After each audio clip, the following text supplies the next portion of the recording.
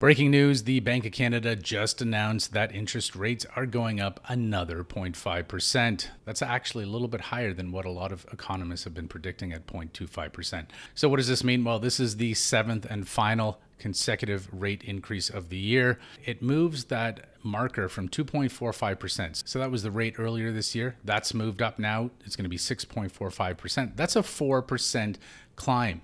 It looks like they may be easing going into the new year. They said they're going to have to maybe put a pause on interest rates. So it could be the final one. We don't know though. And what does this look like for you if you're in a variable rate mortgage? Well, let's assume that you've borrowed $100,000.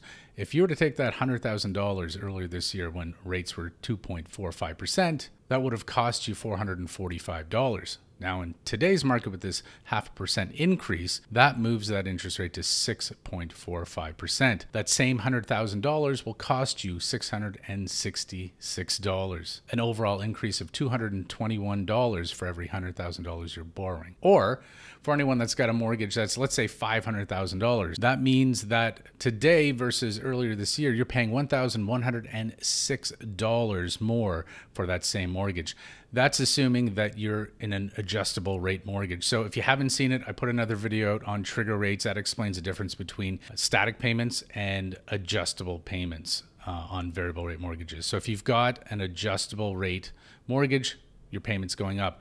If it's static, that means you've gotten a lot closer to your trigger rate and you might want to reach out to your bank. Anyway, guys, that's the latest. Hopefully after this, this is the last of the increase.